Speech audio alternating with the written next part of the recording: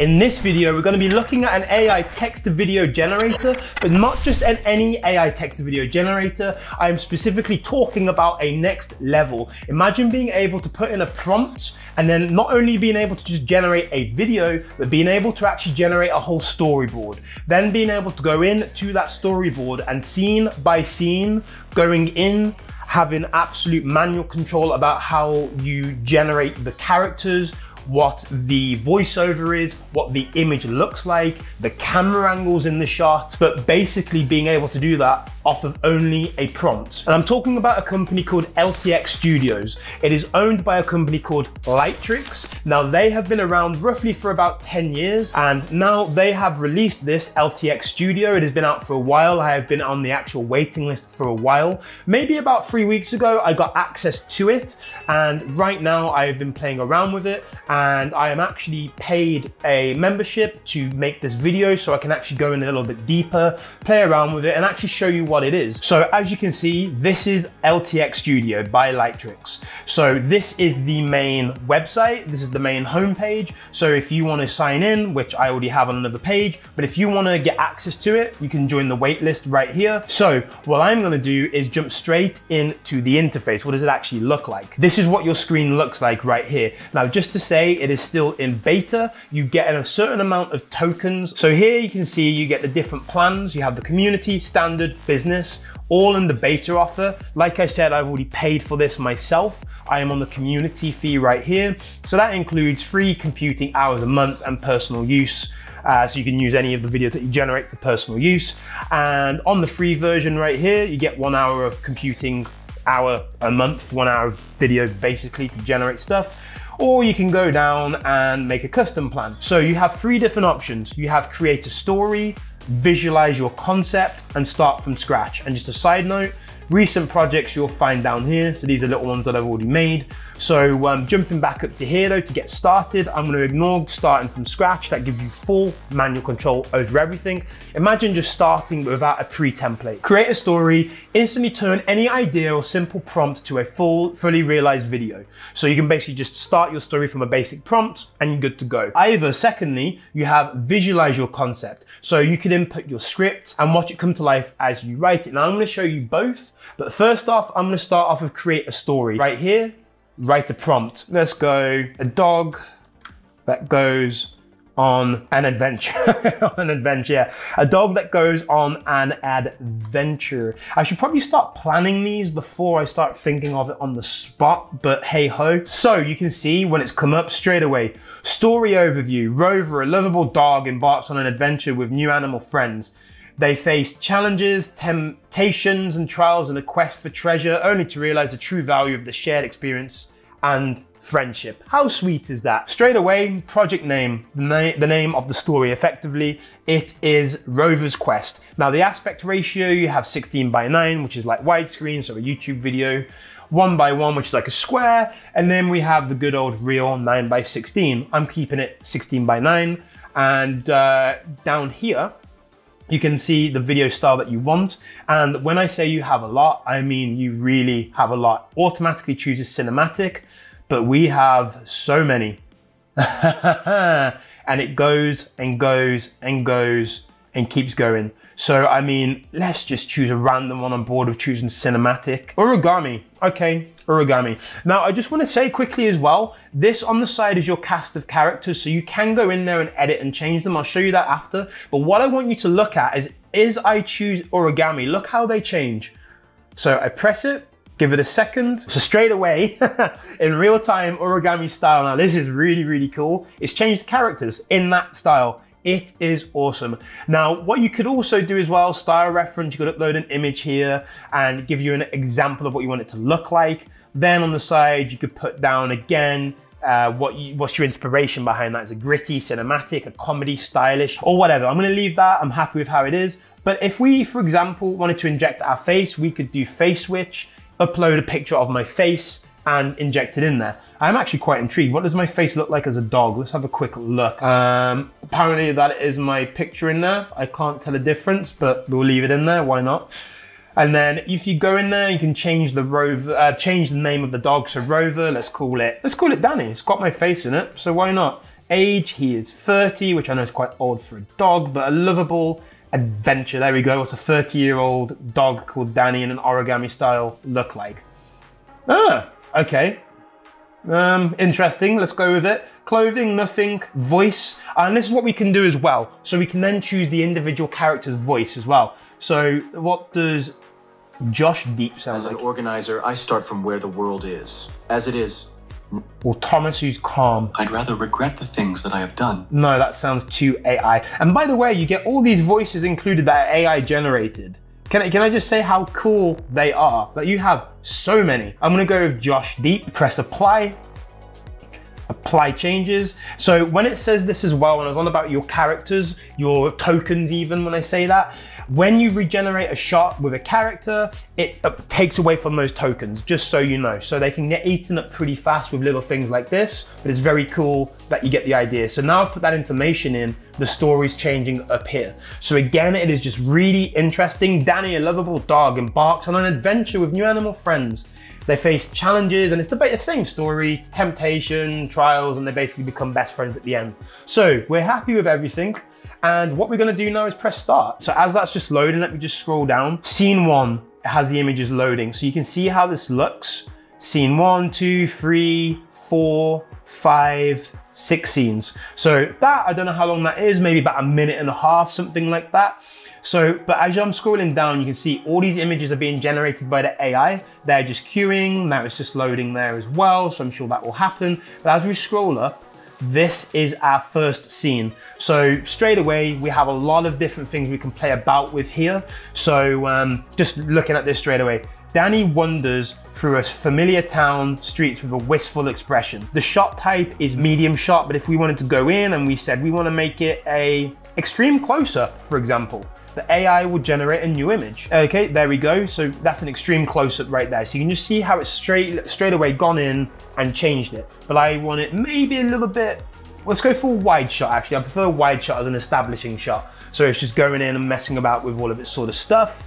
And then look on the side here as well for the actual scene. You can see the location, town, streets, lighting is sunny, the weather a clear sky. So you can go in there and change that again. And this is the voiceover. So if I just go in there and we press play, see what it sounds like. Hey, I'm Danny. I'm just a regular dog with a yearning for adventure. Or what we can do go in and do is change shot by shot individually. So if I change over to shot editor, or you can access it by literally just going here to the individual clip that you want, video scene, and just press shot editor alternatively and it takes you through it. If we, for example, want to go to shot 2, shot 3, whatever, we can change it. But just for this, shot 1. And straight away, we can press the shot type that I've already told you, but also this is where it gets more interesting. The motion. Do you want it to be normal? Do you want it to be extreme? Do you customize it? And then you can choose the scale of how much you want it. So for me, I'm going to bring it down a little bit because I just like it a little bit less hectic. And you can choose how long you want it to be, 3 seconds, 6 seconds, whatever you want. But for me, I'm happy with how it is. So now if you want to see what it looks like, we can press generate video and straight away you can just see it's brought in 4 different clips. That's a bit funky with its head. That is just weird. But this one here, number 1, is my favorite. So let's just press that. And once that's loaded, that's going to be the scene. So then we could also add a sound effect. So here we could say, I don't know, noisy town center. So straight away we could say city center walking crowd, looping. Now I honestly have no idea how that's going to sound in the video, but for just the sake of it, let's press it and add that in. Now we're done with this scene. We can go back to the storyboard and it's gonna load and we have that. So if we press play, right there. So now also what we can do, I like the voiceover, but just say we weren't happy. We could go in and change the individual voiceover for the character, Oswald the Wise Owl and Sylvester the Squirrel, or the overall narrator, Zeus Epic. Genius is 1% inspiration. Yeah, we're gonna do Zeus Epic and Deep. I like that. So we're gonna apply that. And then also we need music. So let's just say the soundtrack, and we could upload our own one right here, or we could, let's just say, write in our own prompt of what we want it to be. So sound right here, let's go fun, adventure, light, hearted. and then let it search a minute, see what we get.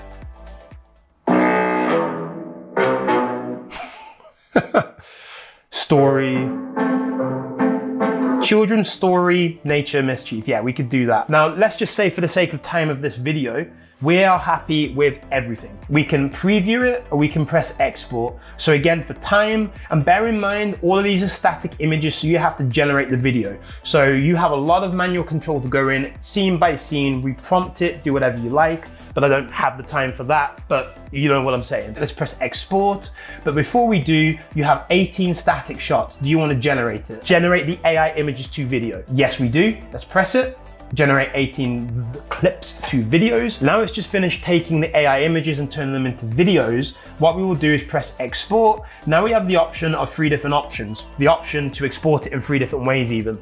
So you have a pitch deck. So to just say you had a concept that you wanted to go take to a company, someone, whatever, to show them your pitch deck. You can do it. It's really, really cool. If you want to take it out as a Premiere Pro save file or DaVinci or maybe Final Cut as well, you can do that. Or you can export it as a video, which is what I'm going to do. So we press this, preparing to download. It may take a couple of minutes. And now we can see what my masterpiece looks like. Hey, I'm Danny. I'm just a regular dog with a yearning for adventure. One day, I set off to explore beyond my town and met some amazing friends along the way. We faced challenges, like a menacing hawk in a tricky forest, but together we overcame them all. Then, we stumbled upon a mysterious cave, and things got really exciting.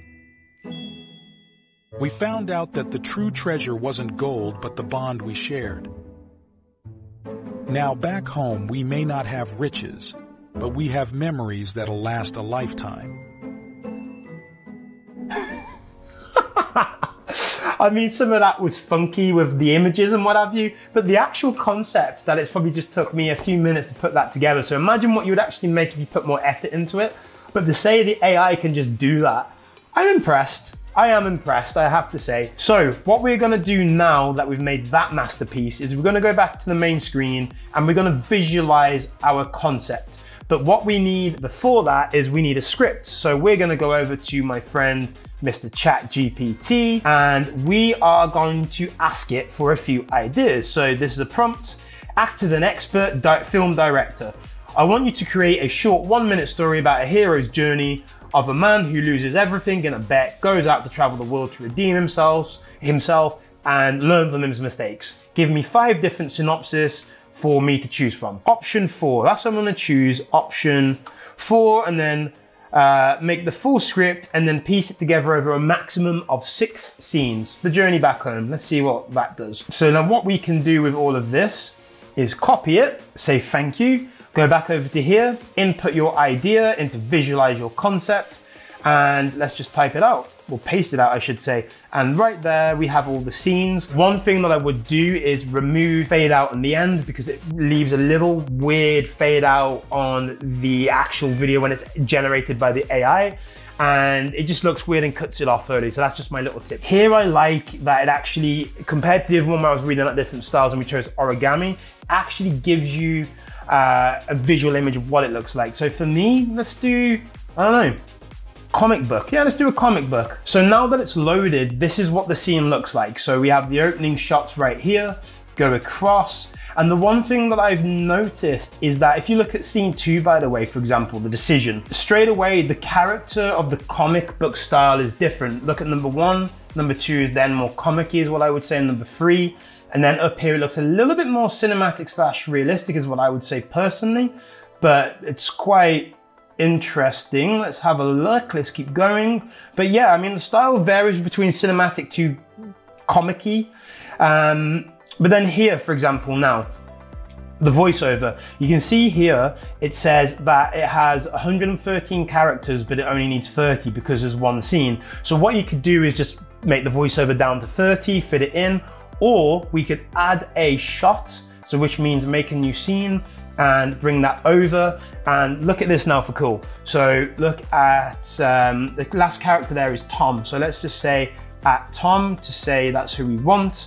And then straight away, it's gonna bring the character in what he looks like. But then we could say Tom starts his epic journey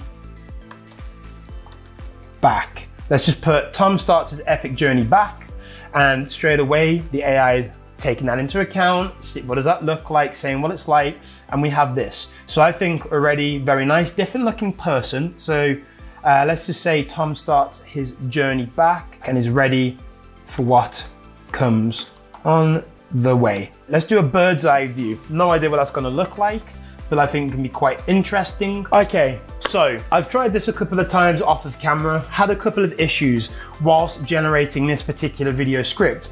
Normally, when you generate the video script and you put it into the editor here, in my testing of this, it has generated a voiceover. But what it hasn't been doing now, when I went to export the other video, was it only had a voiceover on the one scene, the end scene. I've tried to just export my old video now as well. It hasn't happened. And it is really, really frustrating me. And I don't know why it's deciding to do this now after I was testing it beforehand, but it is what it is. So the idea is that it will create a whole video based off of your script and this and that. But right now, to be honest, it hasn't worked and it's a shame, but these things happen and I'm not gonna dress it up any other way because I don't believe in doing that. And it is in a beta phase. So I'll give you my final conclusion. I think the software at its core is amazing. I think it is clearly still in beta phase because it is inconsistent, and it has been a lot more inconsistent in generating a video based off of a specific script or a synopsis like that. And you could go ahead and try a synopsis like that, but right now I've spent too long trying to do that and I'm not willing to go any further with it. So overall, I think it's an amazing piece of technology that I do think you should sign up for and wait and join the waiting list and try it out. Should you try your own money for the sake of $5?